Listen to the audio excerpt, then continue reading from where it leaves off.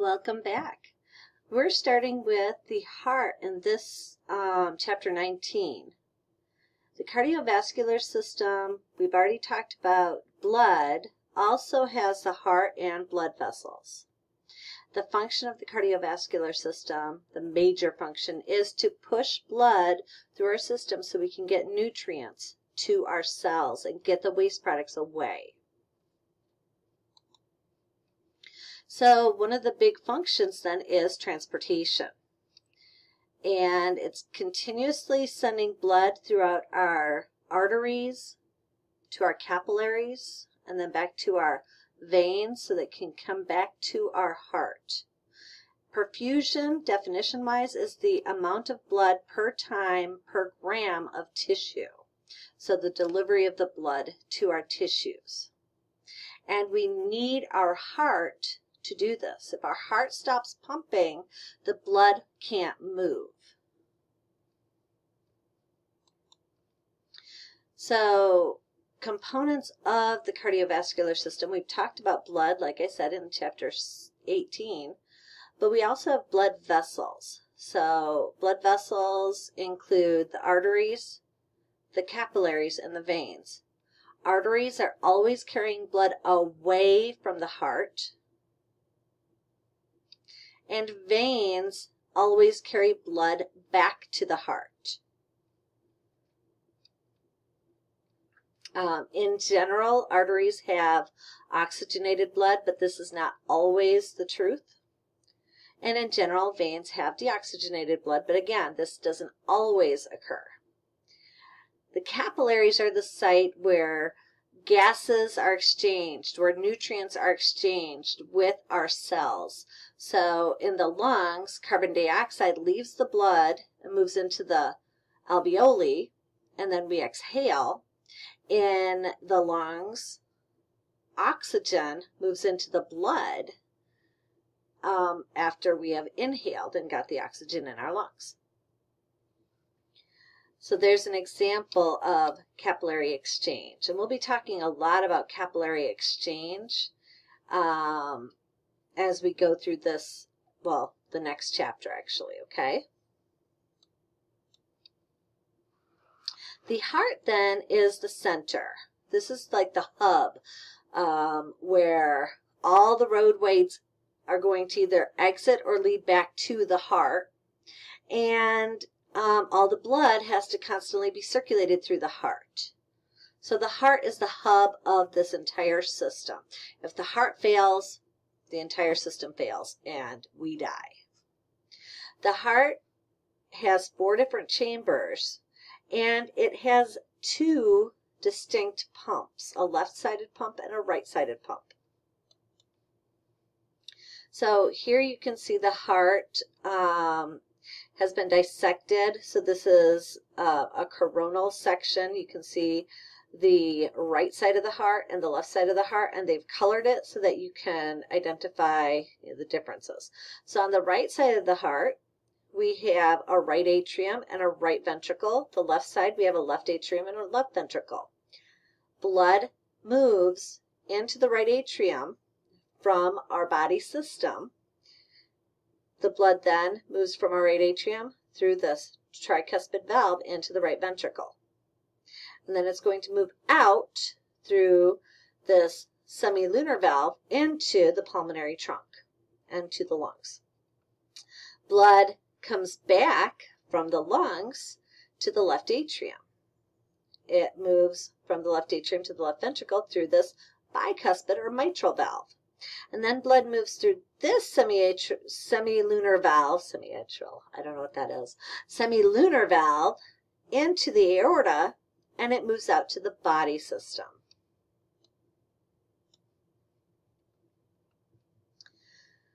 So our atria are our receiving chambers. They take in blood either from our body or from our lungs. And then the ventricles are the discharging chambers, and they either discharge to the body or to the lungs. And you can see the color code. Typically blue is associated with the anoxygenic environment, so there's less oxygen in blue blood than there is in red blood. And so this side, the left pump, has a lot of oxygen. It just came from the lungs. The right pump has little oxygen because it just left, or it didn't just leave. It just came from the body system. And we gave all of our oxygen to our cells. There are some vessels. They're blood vessels. They're called great vessels. These are the largest vessels of the body. Largest, I should say, thickest or largest lumen of the body, blood vessels, not longest. Here we have the pulmonary trunk. The pulmonary trunk is a trunk that leads to the pulmonary artery. So it's colored pink here. Here's the ascending aorta. It's another artery, so it's colored pink. Here we have the superior, and right down here you can see a little tiny piece of that inferior vena cava. These are veins, so they're colored blue. Now I mentioned that typically blue is deoxygenated and pink is oxygen rich. But I also said that arteries aren't always oxygen rich and veins aren't always oxygen poor. Pulmonary trunk is the trunk that leads to the pulmonary arteries, and it is actually oxygen poor. So it's colored pink here because it's an artery, but it is still an oxygen poor vessel. And here's the information I just talked about. So the heart has two sets of valves. It has a set of valves called atrioventricular valves, or AV valves, and here is one of the AV valves. It's the tricuspid valve. Here's another valve called the bicuspid valve. When we go through the heart in lab, you'll get to see these valves up close and personal. They also have semilunar valves. So here we have a pulmonary semilunar valve, and here we have an aortic semilunar valve. These lead to the pulmonary trunk and the aorta. The AV valves control blood flow from the atria to the ventricles. And the semilunar valves control blood flow from the ventricles to either the lungs or the system.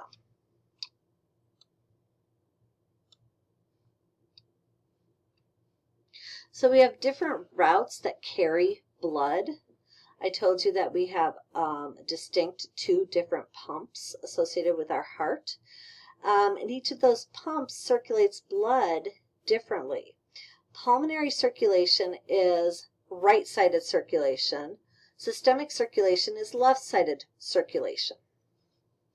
So with pulmonary circulation, we're taking deoxygenated blood from the right side of the heart, from the right atrium, moving it to the right ventricle and out through the pulmonary semilunar valve to the right and left pulmonary arteries. This blood is going to move then to the lungs, where at the capillaries we'll have gas exchange. And then it comes back as oxygen-rich blood and moves to the left side of the heart through the pulmonary veins. Systemic circulation starts on the left side, so it moves from the left atrium to the left ventricle through that mitral or bicuspid valve, and then it's going to lead through the aortic semilunar valve out to the aorta and then to all of our body system. So our head all the way down to our toes, all the regions of our body. And gas exchange occurs, nutrients are exchanged at the cells, and then blood is brought back through the superior and inferior vena cava to the right atrium. So this is a basic pattern, a very basic pattern. You need to know a little bit more than that, actually a lot more than that. So this is a diagram showing circulation of the heart. We start here. Here's your superior and inferior vena cava going to the right side of the heart. This is the right atrium. blood flows through this tricuspid valve to the right ventricle, and then it moves out through the pulmonary semilunar valve to the pulmonary trunk, and then it moves to the right and left pulmonary arteries. The arteries lead to the arterioles, which lead to the capillaries. So in the lungs, we have capillary exchange, and oxygen comes into the lungs or into the blood, and carbon dioxide leaves the blood. So the venules that lead from the capillaries will bring blood back through 4 pulmonary veins.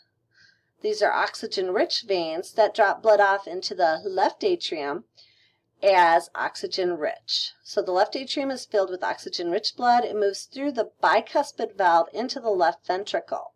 From the left ventricle, it pumps out through the aortic semilunar valve and into the aorta.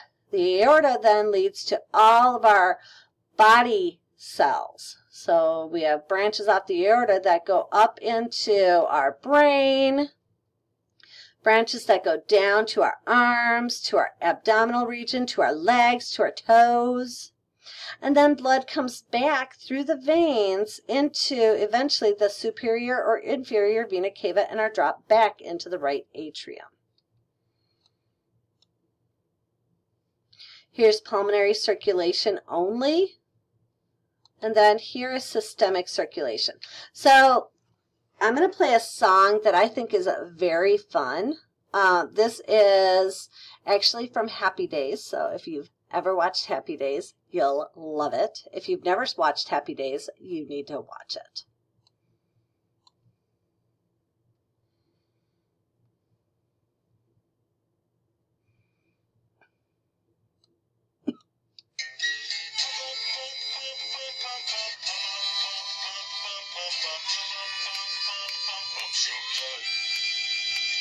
The right atrium through the processing pins where the CO2 blood enters the heart. Through the tricuspid valve to the right ventricle, the pulmonary artery and lungs.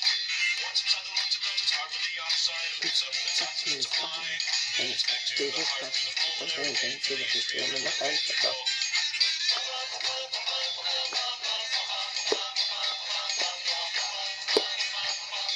Blood.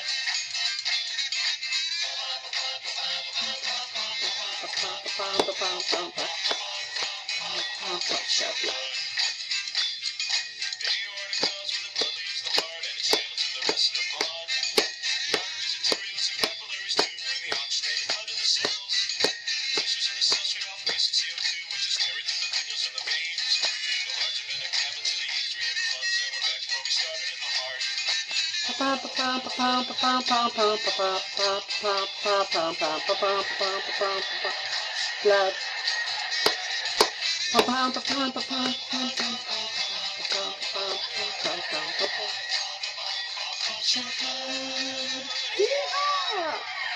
So, super fun song. I hope you enjoyed it.